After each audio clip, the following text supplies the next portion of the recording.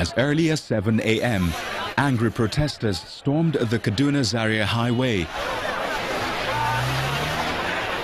They are people from Barkalao community in a Gabi local government area of Kaduna State, protesting the alleged encroachment of their land by the Nigerian Air Force.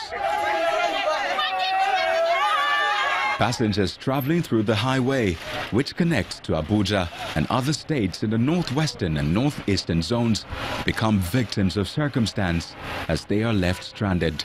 We are here almost 3 hours, 3 hours 30 minutes. We hear some people, they are saying there is one village here, so it's sharing boundary with the airport. But the airport authority, they want to take over with for their land. The residents, on the other hand, insist on occupying the road until their grievances are addressed. The grounds of these protesters is that over the years, the Nigerian Air Force has encroached on their ancestral land without any form of compensation. And to make matters worse, they say they are intimidated on their own land. They also say the erection of this fence by the Nigerian Air Force is one of the latest instances of this gradual encroachment. We will not take it anymore because we did it in the time of Yakua. They resolved this matter, and this time again they were back to take the land, which we will not agree to that. We will stay here until the last breath.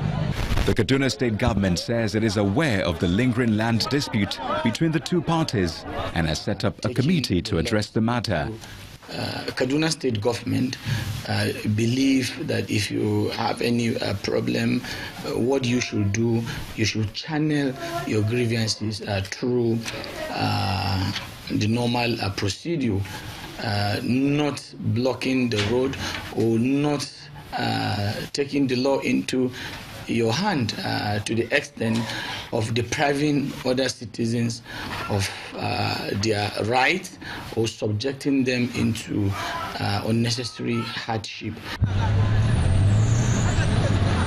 Pending the resolution of the issues raised, the residents insist they can no longer fold their arms and watch their ancestral land taken away by the Nigerian Air Force.